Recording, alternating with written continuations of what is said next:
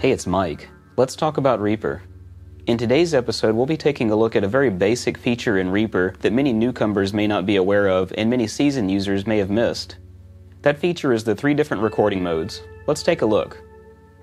The project I've got open is my own cover of a song that was made popular in the mid to late 90s. Admittedly, I wasn't too familiar with the song, which I'm actually a little bit embarrassed to say because of how popular it is, but I'm having to learn it for performance. Sometimes the best way for me to learn a song is simply to start tracking it. The guitar, the bass, and the vocals in this are all my own, whereas the drums are actually MIDI. I know that I'm not normally a fan of MIDI drums, but in this case, I'm not learning the drums, I was just learning the guitar and the vocals, so it helped me to better focus. Let's take a listen to what I've got so far, and then we'll look at the recording modes. Hopefully my rendition of this song is not so close to the original that it gets demonetized, but that's a risk that I'm willing to take for the sake of education. I'll back up just a little bit before the pickup here, and let's take a listen. It's everything could ever be this good forever. If anything could ever feel this good again. The only thing I ever ask of you, got to promise not to stop when I say when she said. And that's what I've got so far. Let's go back to the beginning of this segment. And what I'd like to do first is just completely remove the second guitar and retrack it. I'll delete that media, and if we take a look at our record button, one thing that I advise all newcomers to Reaper to do is to right-click everything. Right-clicking the record button gives us access to the 3 different record modes in Reaper. The default record mode is normal, and what this means is that Reaper will simply continue to record until you press stop. That's the mode that I'd like to use first, so there's no need for me to adjust the record mode. I'll enable my 2-measure pre-roll, grab my guitar over here, and get started. I'll be using my Telecaster for this and Reamp Studio from Audio Assault for my tones. The tone currently sounds a little something like this.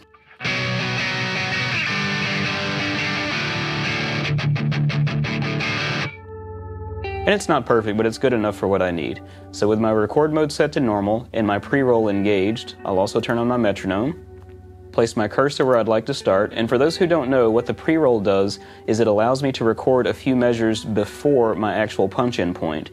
It won't look like Reaper is recording the part before the punch-in point, but it'll actually capture those 2 measures ahead, which allows me to play into a section.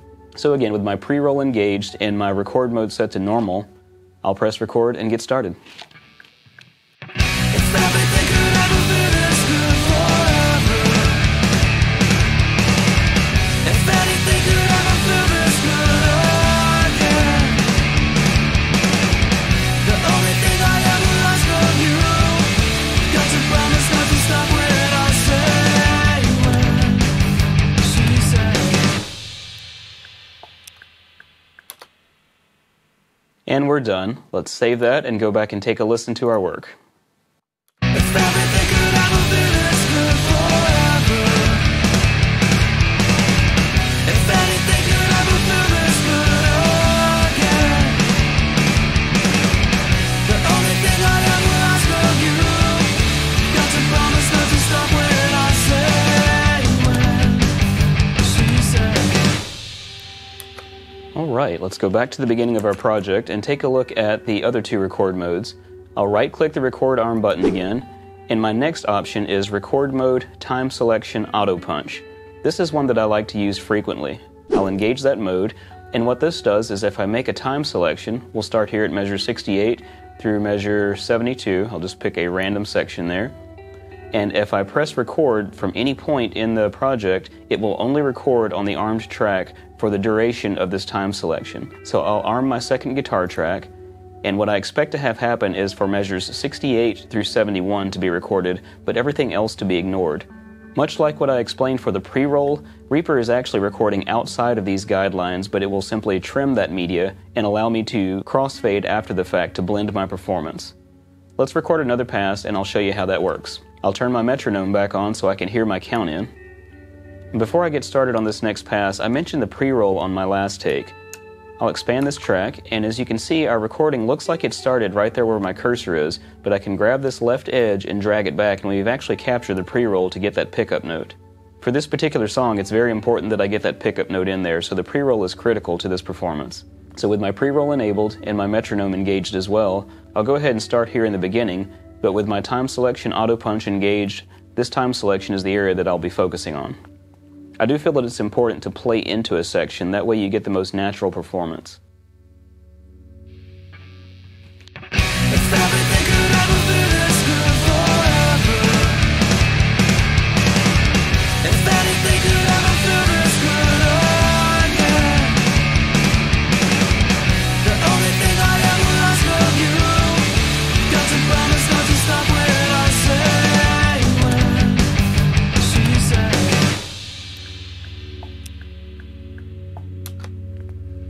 I'll save that and go back to the beginning of my project. And we can see now that I have 2 takes listed here for the section where I had the time selection. I have the option now of using either my first take or my second take. And as I stated previously, with the time selection auto punch, essentially I get a pre-roll and a post-roll, so as long as I had the recording continuing, I have everything before and after this and can access it by trimming. I'll collapse my take lane so we can focus on the most recent performance. And if I zoom in, grab the left edge of the new take, and drag it over the left side, I can begin to crossfade from the previous performance. We'll zoom out a bit, and I can now grab this crossfade point, hold shift and left click and drag to change where I bring the new performance in. And again, the purpose of this is to allow me to have a seamless crossover into the new take. Let's take a listen. I'll need to crossfade the last part going out as well, just to make sure that it's glitch free. If everything could ever be this good forever, if anything could ever feel this good again, the only thing I ever ask of you, got to promise not to stop when I say, when she said. And that sounds pretty good. Taking a quick look at our final option, I'll right-click the record arm button, and we have record mode auto punch selected items.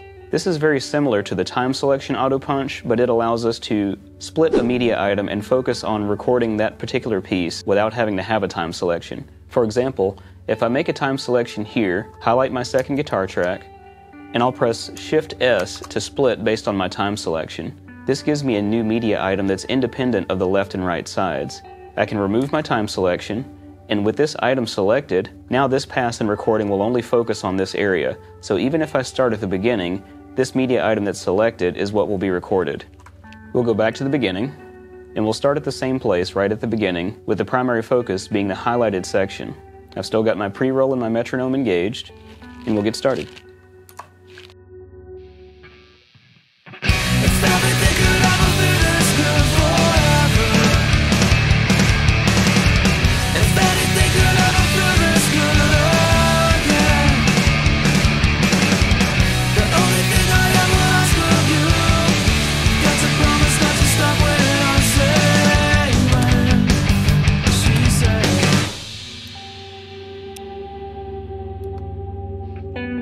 Now let's scroll back, and we can see that this is performed in a similar fashion to the time selection auto punch, with the exception of the time selection no longer being needed, and it simply focuses on the selected media item. If I zoom in a bit, I can still grab the left edge of this and drag it over to create my crossfade, and we still have the same type of pre-roll and post-roll as we did with the other options. This gives us the flexibility to be able to find the precise point where it's best to fade in and out of a different part of the performance. If I bring my take lanes back into focus, we now see that I've got the 2 selections that I did additional punches on, and I can select which of these takes that I'd like to use for either of these 2 parts. And going back to the beginning to take one more listen, I think that we can use any of these takes and have a pretty good sounding performance. We'll disable that metronome and take one more listen. If everything could ever be this good forever, if anything could ever feel this good again,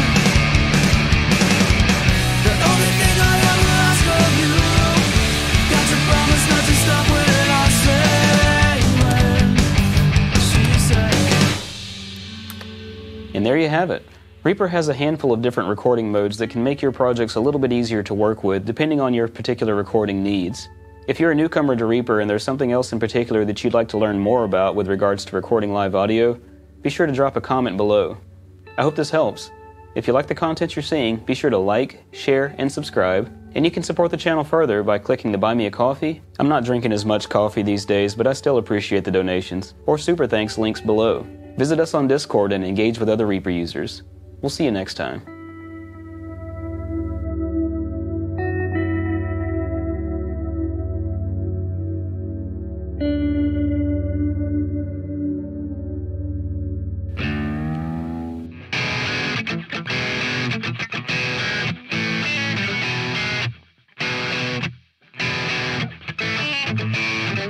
Make up your mind. Decide to walk with me around the lake tonight. Around the lake tonight, by my side. I forgot how the rest of the song goes. It gets too high for me to sing anyway. Maybe next time.